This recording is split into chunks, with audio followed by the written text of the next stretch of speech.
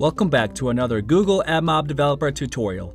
Today I'll be walking you through your AdMob mediation results for waterfall and bidding ad sources and how to debug any errors associated with them. This video assumes you know how to install third-party adapters. If not, check out our previous video on the topic.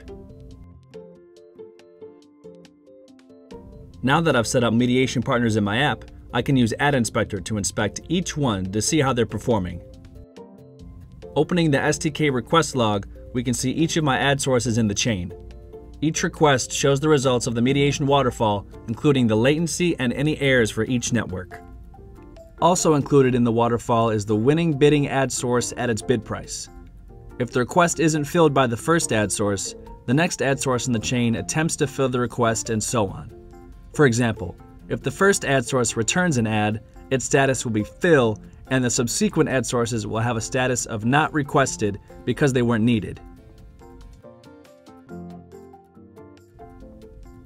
When reviewing reports in the AdMob UI, I noticed that my Triceratops network had a low fill rate. As I debugged in Ad Inspector, I could see the Triceratops network wasn't getting called because the Pterodactyl network was always filling the ad request. This is a perfect opportunity for single ad source testing, which forces a single ad source to be returned in the ad response.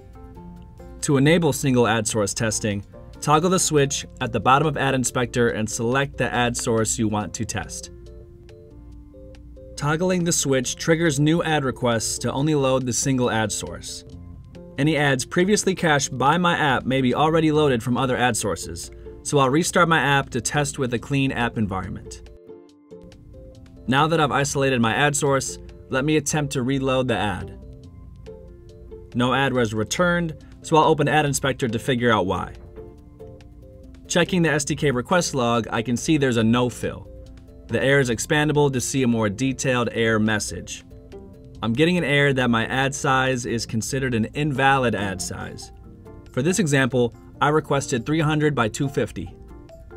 After checking the documentation for the Triceratops network, I learned this ad source doesn't support the 300 by 250 size, but supports the 320 by 50 size.